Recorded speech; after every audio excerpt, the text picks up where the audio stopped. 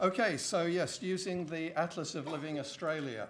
We're fantastically fortunate to have the Atlas of Living Australia, and I hope lots of you are already using it. It includes information from, I think there are more than 60 million occurrences of various species across the country.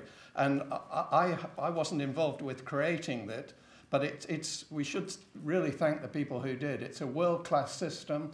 It's been adopted by the Global Biodiversity Information Facility, and systems in France and Spain have recently been established using some of the code from the ALA. So we're very fortunate to have it.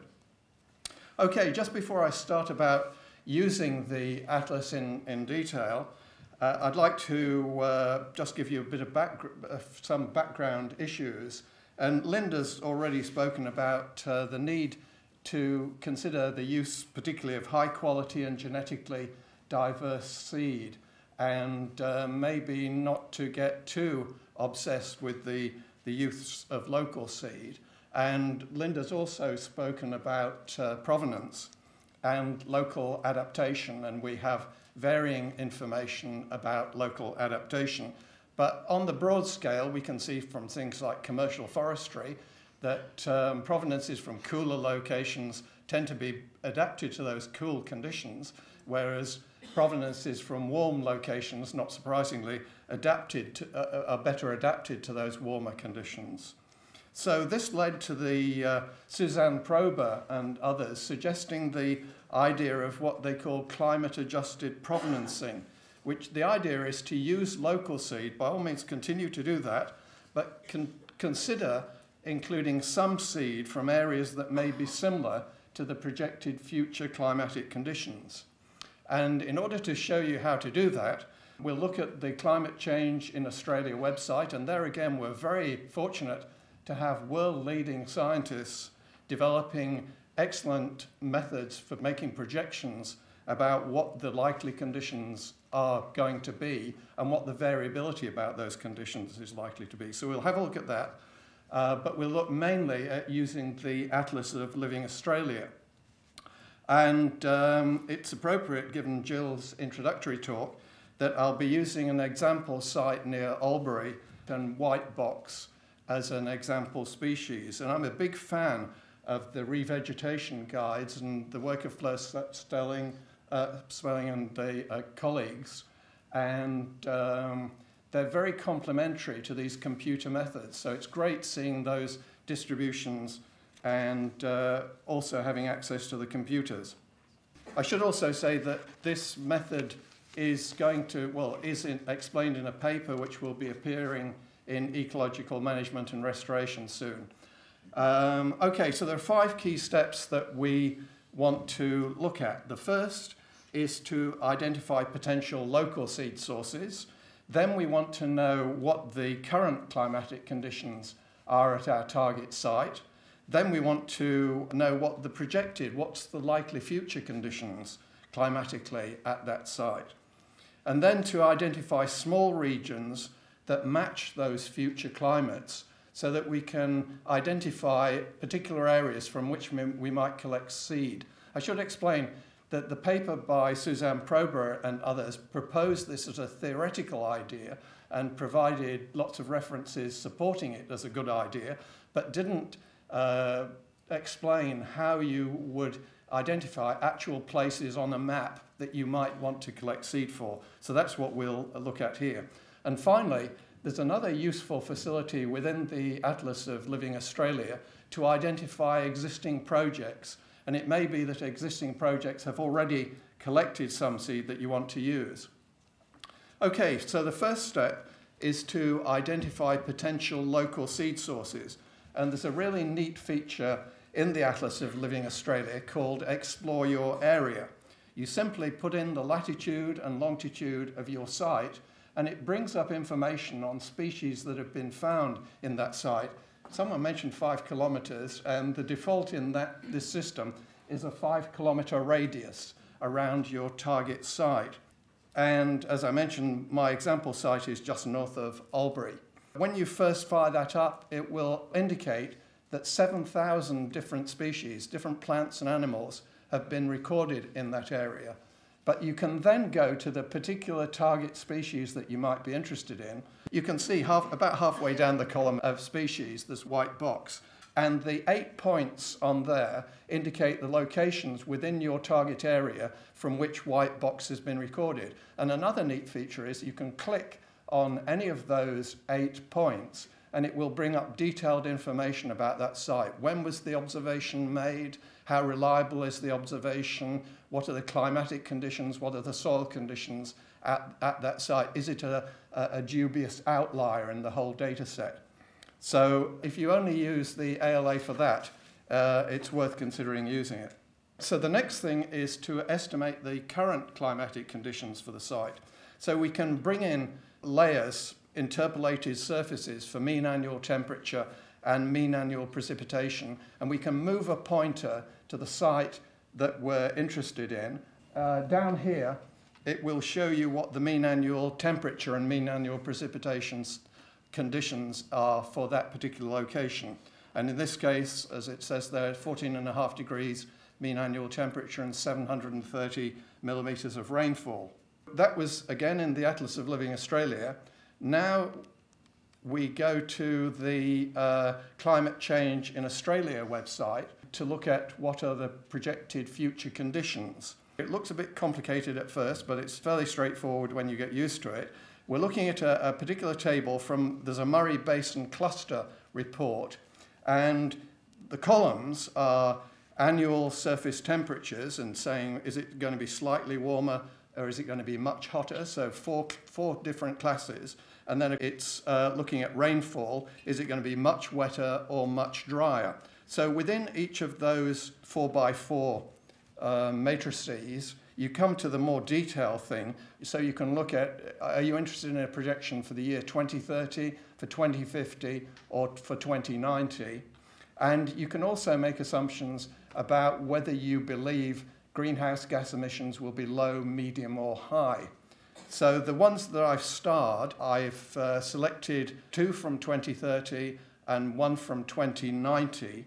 And the numbers within these boxes indicate the greater the number, that's the more models have produced that outcome. So the greater the number, the more likely is that outcome. So I've picked a couple of likely outcomes for 2030 and one example outcome for 2090. Okay, so you can then go back into the Atlas of Living Australia, and there's a thing which enables you to map environmental envelopes in the area description part of the atlas, and the black shaded areas represent the warmer conditions. So this is the first scenario. You remember that we estimated a mean annual temperature under current conditions for our site of 14.5 degrees. So we're looking at an increase in temperature by 2030 of 0.5 degree or 1.5 degrees, and similar mean annual precipitation. So it's saying 5% more or 5% less. In this particular case, it's uncertain. The arrow points to the target location that we're looking at. There are some black shaded areas close to our target location.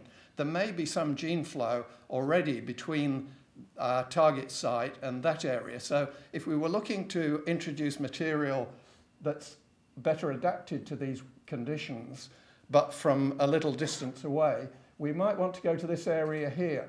This is the Hume Highway, and here's Canberra and here's Wagga.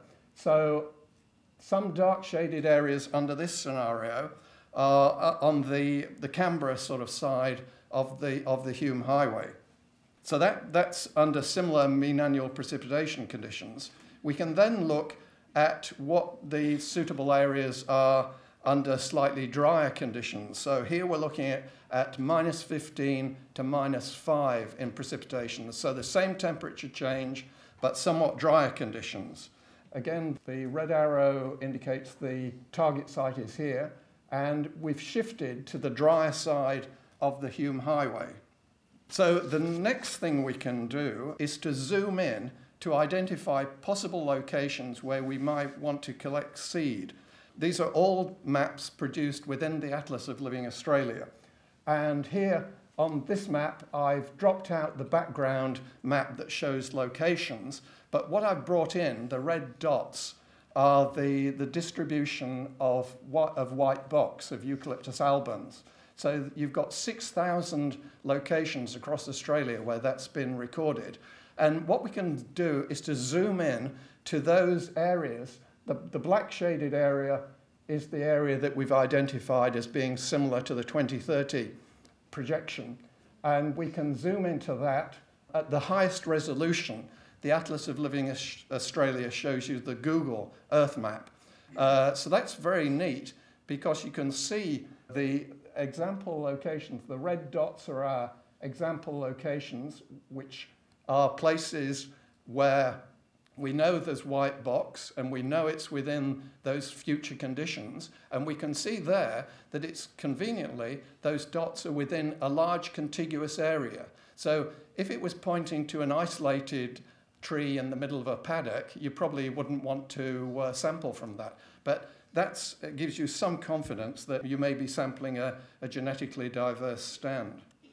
Okay, we can also look at how conditions might turn out in 2090. And you can see the dark shaded areas now move a lot further north. The nearest of those is about 300 kilometers away. And when you look that far ahead, you may start to wonder, you know, how well will seed from there handle current conditions at our target site. So you may not want to go that far. The next thing that you can do in the Atlas is to identify existing projects that may have already collected seed of the sort that you're interested in. So here again is, we're looking at Albury there, and here I've pulled up information on a trial being established by Holbrook Landcare folk. So this Project Explorer within the Atlas, I mean, I guess the people in Albury are very familiar with the people in Holbrook, but if you go further away, there may well be trials that you're not familiar with, and it's just interesting to see what's happening in your local area as well. One thing that I wanted to draw people's attention to is a very interesting CSIRO National Outlook report that was published in 2015. This is looking at a whole range of issues, agricultural, industrial, commercial, for Australia over the period to 2050. And one of the recommendations tucked away in one of their technical reports on page 72, if you want to check it out, is a recommendation for the establishment of 15 million hectares of restoration type plantings by 2050 for carbon sequestration. Very useful thing to quote if you're preparing a proposal, I'd suggest. 15 million hectares is a pretty significant area. You're looking at, you know, more than 7 times the area of commercial plantations in the country. So it's a big area. So if we were going to do that for carbon sequestration purposes, we'd want to be pretty sure that there's a good chance that they're going to survive. And I think here in New South Wales, for carbon sequestration, you undertake that your plantings will be maintained for 100 years. So you may like to consider using climate-adjusted provenancing. The advantage should be that it will increase the climatic resilience of your site. Limitations are certainly increased cost and complexity, but if there was collaboration between adjacent groups, those costs may well be reduced. We can't pretend that we have complete information about how to do this, about just how far away you should move. But if you're wanting to explore the method, and I would certainly encourage you to look at the Atlas of Living Australia if you haven't already done so. So the paper there describes these methods in detail, and I'll just leave you with two thoughts. One is a Shakespearean quotation indicating that we don't have, sadly, unlike the witches in Macbeth, we don't have complete knowledge of what will happen in the future and which seeds will grow and which will not. But we believe that it's better to foresee even without certainty than not to foresee at all. Thank you.